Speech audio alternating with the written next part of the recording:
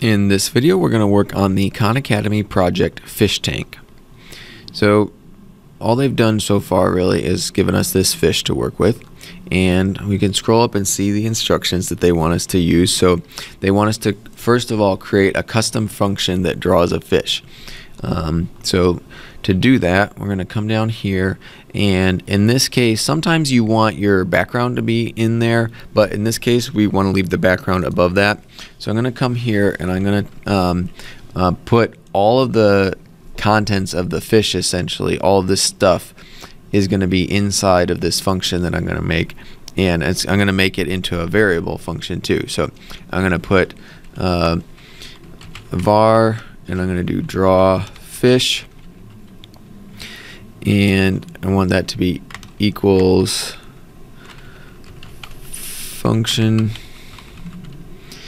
and then I'm going to put my brackets in here and curly bracket, and I'm going to come all the way down to the bottom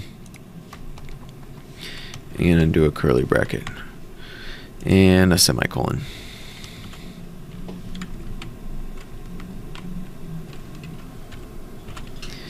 Alright, so now I don't have any fish here. What I need to do to actually draw the fish is to type to actually call this variable. So if I've defined a variable here, this draw fish equals this entire function. So if I wanted to call it, then I just need to type draw fish,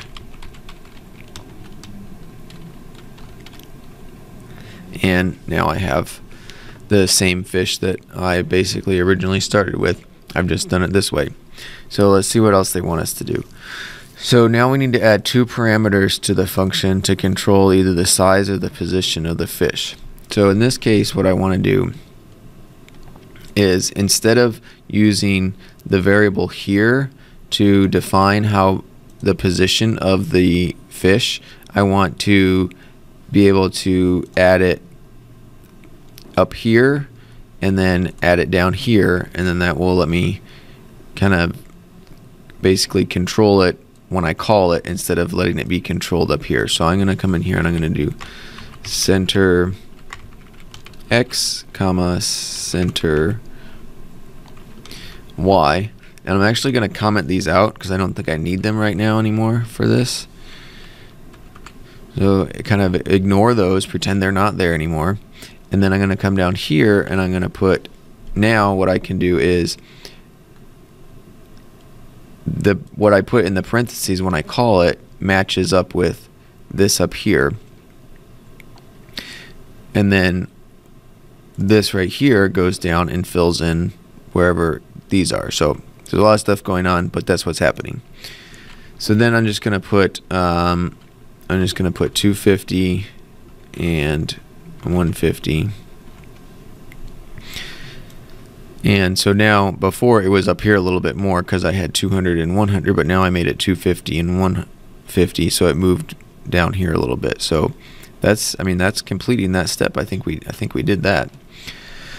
So now call the function many times with different values as arguments so that your screen is filled with fish. So let's keep doing and repeat this a few more times.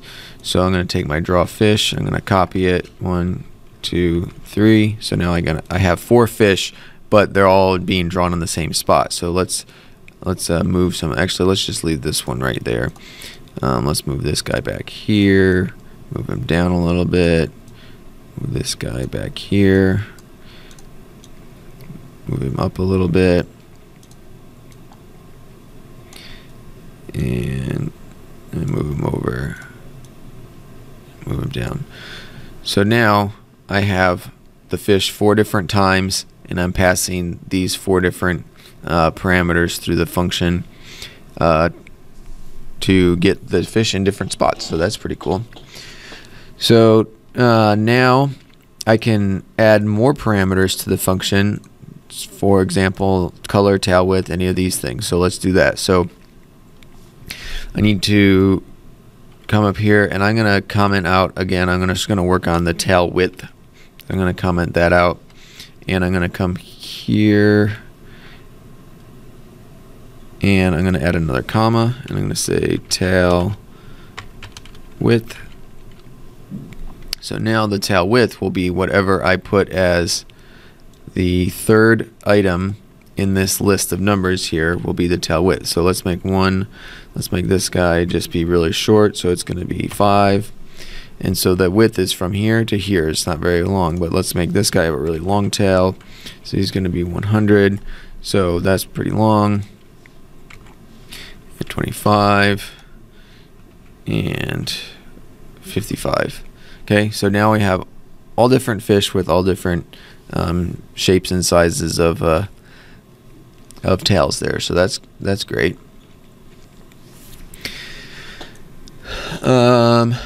And add seaweed to the tank, or pebbles or bubbles floating to the top. So that's something you can do too. So you'd basically just do the same sort of thing that we've already done here with all of these. I think we can knock this out pretty fast. Let's do like some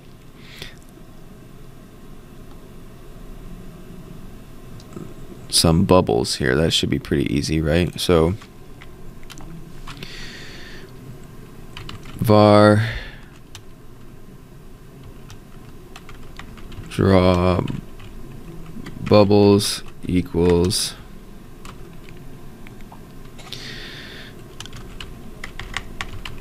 function.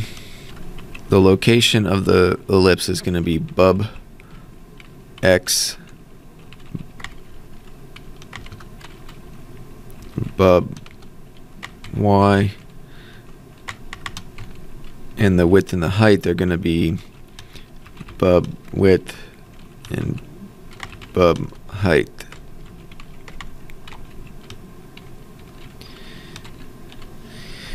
And I need to define all of those, so I'm going to do bub x equals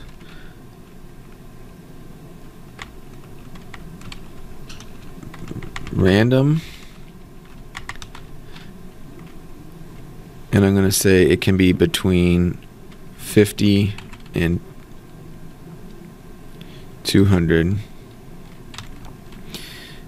and bub y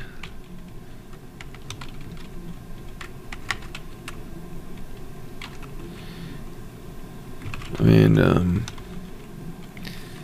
30 and 100,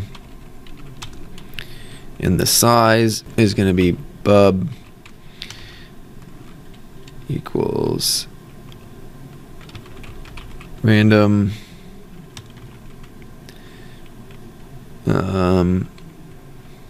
10 to 50,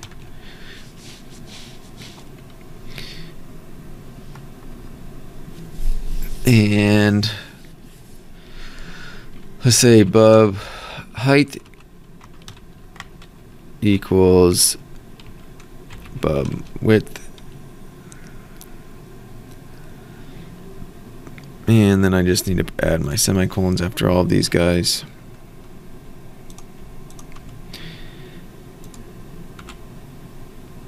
And then now I want to call the draw bubbles, and again, I always do this, I forget to add the word var in front of all these things.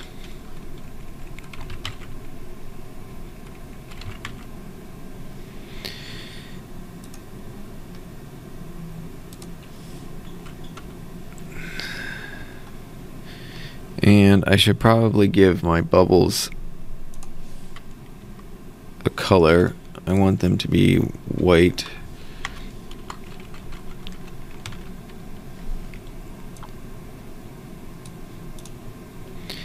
And right now I only have one. So I have a bunch of bubbles, but they're all kind of clustered up over here. So I probably need to change like the one of these things here. That moves them down a little bit.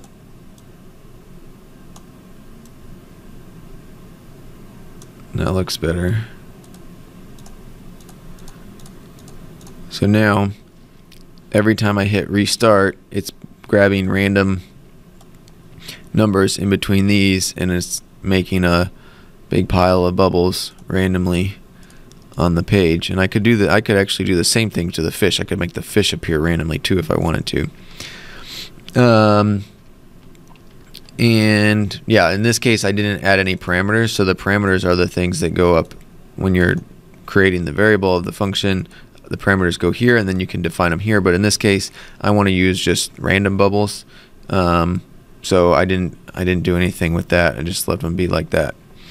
So that's good. And then let's use the mouse clicked function to add more fish wherever the user clicks. So to do that, let's come above my bubbles. Let's come right here, and I'm gonna do mouse clicked equals function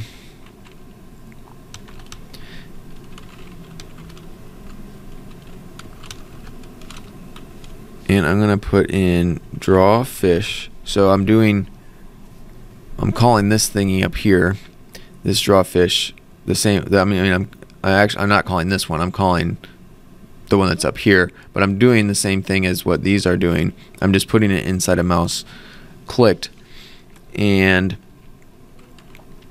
I'm gonna say that the location should be mouse X and mouse Y, and let's make the tail is just going to be a normal 30, because I think I still need to tell it what size to make the tail width, because remember I have tail width up here, so I have to have all three of these.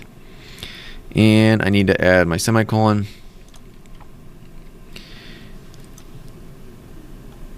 and it says the function is not defined. I did something wrong. Let's try capital.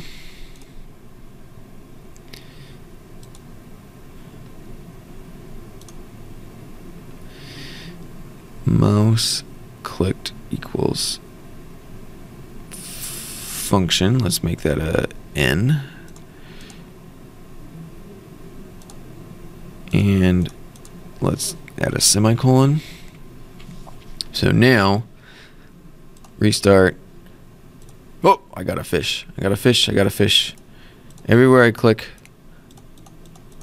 now I get a fish, because I'm saying mouse clicked. When the mouse is clicked, do this step. What is the step? Draw a fish. Where do I draw the fish? Mouse X and mouse Y. How wide do I make the tail? 30. So restart. If I want it, I could change this. I could make this 5, and I could have a bunch of really tiny short-finned fish. And that's pretty much it. I think we did that. That is how you can work on your fish tank.